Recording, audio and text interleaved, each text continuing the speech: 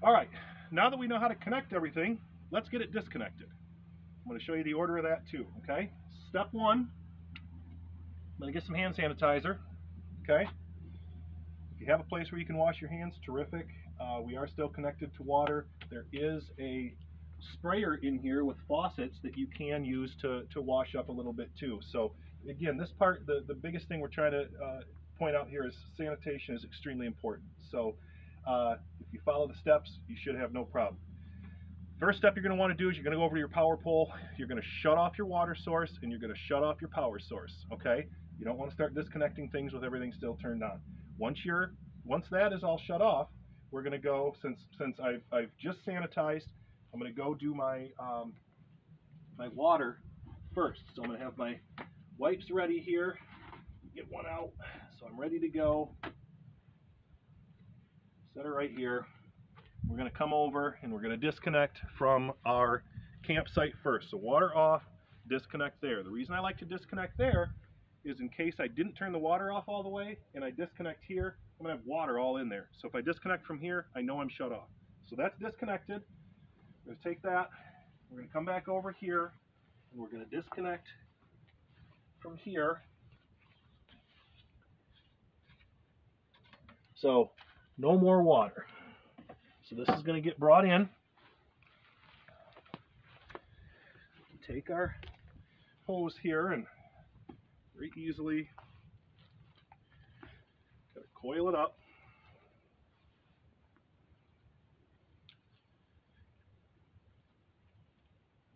We're going to bring our two ends up together, but before we connect them, got our disconnecting wipes here once again.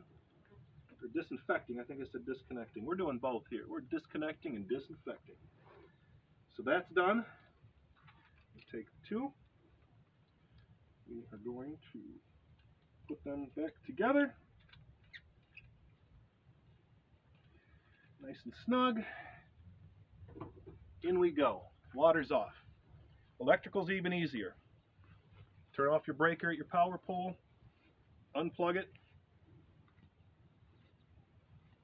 You can just leave this one plugged in up here. It doesn't matter. And then it's just a matter of pulling this back through and coiling it up.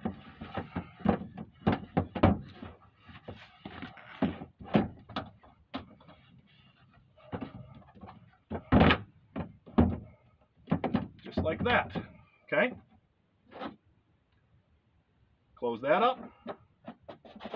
This doesn't have to be real tight. This just has to be snug. It's just to keep debris from the rear tires kicking up into here and keep this area relatively clean. Okay? Now the fun part, we've got our sewer. So we are back to our protective gloves here. So on those are going to go once again. And what we're not going to do today, because as you can see, we're just in my yard, I'm not going to pull the tanks here. But this is the time that you would open up the tanks before you leave your campsite. Now, again, most campsites, you've got your potable water, so you're not going to really want to connect that to do your bypass valve, or excuse me, to do your black tank flush. My recommendation, quite honestly, would be just to go to the dumping station. You know that that's what that water's for, and go ahead and do that there. So if you do want to drain whatever you've got left, just remember, black tank first. So you give that a pull, and that will go through our clear or clear-ish elbow here that you'll have connected in the ground. You'll not only be able to hear it flushing through, you'll be able to see it flushing through. This one's a little more opaque than some of them, which actually is a little bit nicer than really seeing it. So once that's done, that gets pushed back closed just like it is. Then you would do your gray. That would come out, and that's going to flush out and help to at least, I wouldn't call it clean this hose, or certainly not sanitize it, but it helps it immensely to just get a lot of that flushed out of there. Okay, you confirm that both of those valves are closed nice and tight. You can go in here and you can disconnect from your sewer line, or your sewer outlet, I should say. The cap gets put on. Confirm that your cap is on both ends. You put this guy down in the middle here of our sewer hose bin, and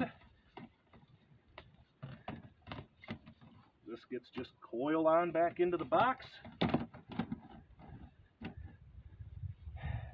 Lastly, you've got your slinky here. That'll get wound up. This guy goes right into the little holes on the bottom. And that'll let you pick it up and carry it. Oops, I got it the wrong one. That'll let you pick it up and carry it. Put that away. Back in this corner.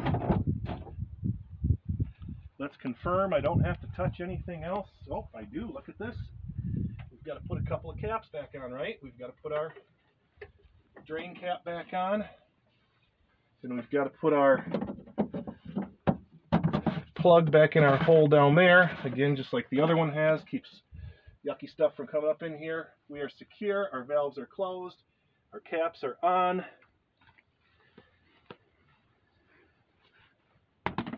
Top goes on our bin. Bin gets put away. And that's all there is to it. Take your gloves off, find a place to dispose of them.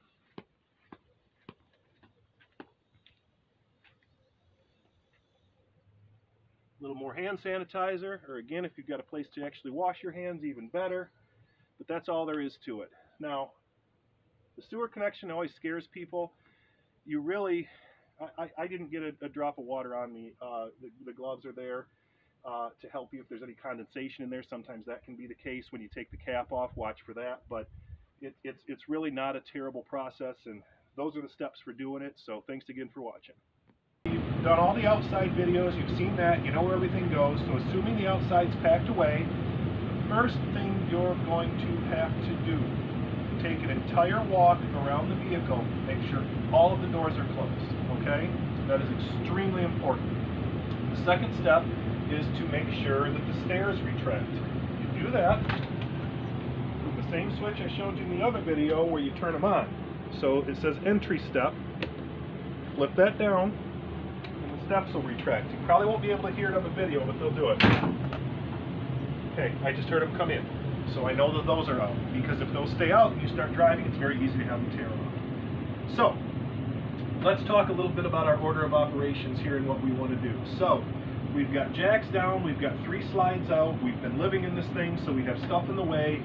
So, the important thing to do is to start shutting systems down. Right now I've got the air conditioning on because it's a real hot August day here, and my beautiful wife and I are going to roast if we try to do these videos without it, so I'm going to leave it on. Typically, you would just switch this to off, okay?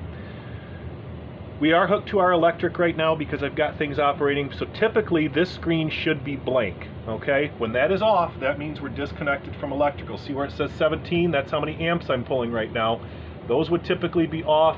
Your water pump is switched to off. You can check your tank levels and make sure that everything's empty. If you can see those lights there, black, gray, fresh, and LPG, that stands for LP gas. So my black tank does have a little bit in it still, but my gray, my fresh, and my liquid propane are empty, so I'll need to get that refilled. So we're going to, first and foremost, notice this large warning sign here, and there's another caution one here. Moving slides, it's very, very, very important to make sure that things are out of the way. When things are in the way, that's when things get crushed, that's when slides get damaged, that's when motors get damaged, that's when furniture gets damaged, and we need to avoid all of that. So these slides, you'll see, come in pretty far. It'll tighten up pretty quickly on us. So the first thing I'm going to do is follow my warning sign that I had in there. If we can get a shot of this, take a look at this straight on. You will see this is where the slide comes in. If it hits this chair, those motors are very powerful. It can break this driver's seat. So we're going to, it's an electric seat, button on the side. We're just going to slide that all the way forward. And we're going to tip the back up. This way, I've got plenty of clearance there, okay? Working our way back. Our rug will get in the way. We don't want to get that caught, so we're just going to move it aside. Pillows and those sorts of things are fine. Nobody is to sit in any of these chairs while you're sliding in. The only person in the vehicle while you're operating slides should be the person operating the slides. Everybody else should be outside of the vehicle, okay? The other thing we're going to probably want to do prior to even doing the slides, while we've got some room in here, so we're going to want to start putting some stuff away. So we've got our cabinets, our coffee maker is going to want to get stowed away, our coffee, air freshener, and then our drawers. So these cabinets have pretty solid locks on them. They'll stay shut for you while you're driving. In exceptional cases, it could open, but as a general rule, they will stay shut. The drawers, on the other hand, they do tend to slide open. They've got some hooks right in here that hook tight. So these, when you're camping, you just leave them kind of open a little bit, but before you take off, you got to shut them all away. So they've got their driving feature enabled. Okay, both these slides are going to come in, so we're going to have to move these out of the way, okay, as those slides come in. The other thing you're going to want to definitely make sure of is in the bedroom. If any of these drawers are open, when this bed comes in, it's going to come this way, and it's going to press right up against these drawers. So we want to make sure all of them are closed and latched and ready to go, okay? Let's walk back out toward the front. It looks like we have everything that we need kind of stowed away. Everything's out of the way. Everything's good to go. We've got to make sure that we've got things latched. We are going to be able to get back to this stuff as we go through this process, but as you're walking through, it's a good idea. Make sure your shower door is latched so it doesn't fly open while you're driving. Check your medicine cabinet. Your bedroom door needs to be shut while you're driving, but we've got to get back there again, so we're going to just leave that for now. This door is latched, and then you've got your pocket door here, which opens and closes. But this, can you get that in the shot? This has a little spring on here, okay? So this goes into that latch, and then you pull that spring on there, and it can't come undone, so that'll stay open for you, okay? Refrigerator. Make sure those are latched and shut, and they are. So we're looking pretty good as far as things latched and put down. So let's get to moving some of the slides, okay? I'm going to start with the big guy here, okay? And I'm going to go ahead and operate it from the system up here. Noticing my warning sign again, but we did move the driver's seat, so we're in good shape there. We do not want to forget that. And then if you would like, so here is the room slide out. This is the big one. So this is in, out. Obviously, we want to move it in, so we're going to use the in button. What's going to happen is I'm going to have Noelle stand near the stairs to watch it, because the slide operates kind of interestingly. It actually lifts up and goes toward the ceiling and comes in on an angle, and it can look a little strange when it's coming in, so I want you to see that on the video so that you realize that that's normal operation. So if we want to turn it around, let's go ahead and start the vehicle and pull this slide in. The RV does need to be running in order for the slides to operate. So we're going to start her up. Get some beeping done here, and we'll pull this right in. So watch how it comes in toward the ceiling here as I start pulling this slide in. Here we go. So it tilts upward.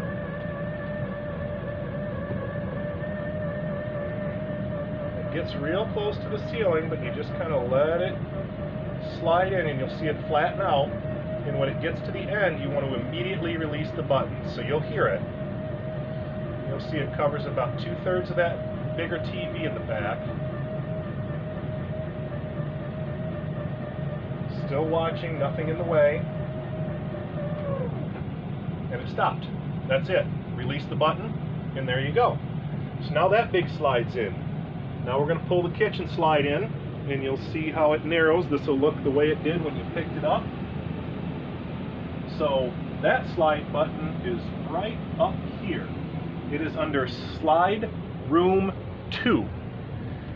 We don't know what slide room 1 is. It doesn't do anything and never has. So we've got slide room 2. So that one's going to go in as well. We are once again double checking everything is out of the way, and in it goes. Again, just listening for it, making sure you don't hear any crunching or other issues. Once it stops, release the button. Slide 1 and slide 2 are in, so we can go make our way back to the bedroom and get that one closed up.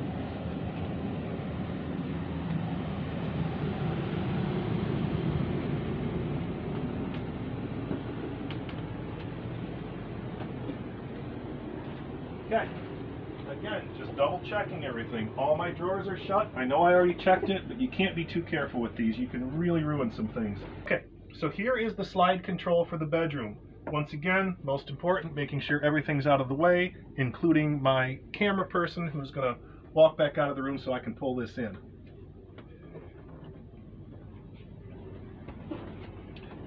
Okay, here we go. Sorry you can't see a whole lot here, but it does tuck right in. The bed tucks right up against the dresser drawers.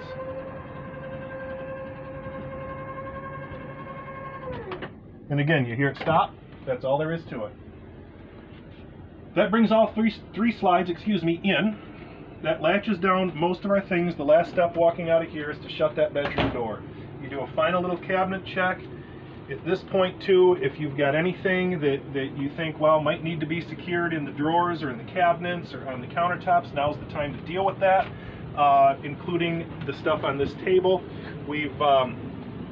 This does have some little rubber feet on it and can kind of stay where it goes, but even if you just set it on a cushion or that sort of thing, these are our salt and pepper shakers. It's a campfire in a tent. I mean, come on, how cool is that? But those are going to need to go in a cabinet. But again, we're not actually taking off right now. We're showing you how it works. So, slides in, doors latched, windows up. Let's go ahead and pull the jacks up. Okay, also while we're in the process of shutting down all the systems, you're going to want to shut off the water heater. So it's turned on right now on electric. It can also run on propane. In our case, we're running it on electric, so we're going to switch that to off. Both of those should be off, okay? So now your water heater's off. And you're going to want to turn off your refrigerator. Now, if you have a long ride, you could have it run on gas, but after you're unplugged, it's not going to run on AC anymore. So that's the on-off button, okay? So we're going to want to do that. All right, here we are in the driver's seat. We're going to go ahead and pull the jacks up. So, you should know from when you put them down, there's where the controller is. Operator, only person on board when operating the jack leveling system. It's far more important when you're actually putting the jacks down, but it's still a good idea to just have the operator the only person in the vehicle when you're doing all this stuff. It helps you not to lose concentration. So anyway, go ahead and you turn the system on. You'll see the wait button come on. There's a light there. It's blinking, telling you to wait. In a couple of seconds here, that's going to go away. Okay, so now it's telling us the jacks are down, which we know. So, we want to pick them up. Retract all jacks. Give that button a press.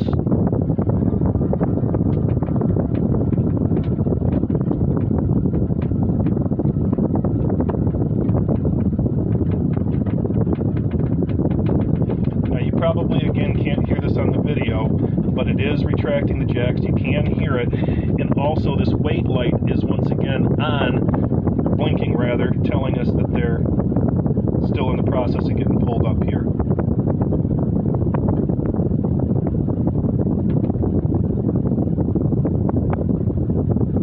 I can still hear them operating a little bit. Okay, all of our lights just went off. The jacks are now up. So all you have to do, turn the system back off.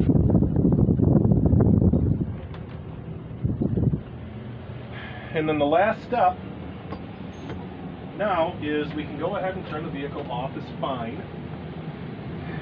The last thing we need to do is walk around the outside, pick up all of our boards, put those away on the driver's side of the vehicle with the rest of them, double check that all your doors are once again closed, and we're ready to take off. Thanks for watching.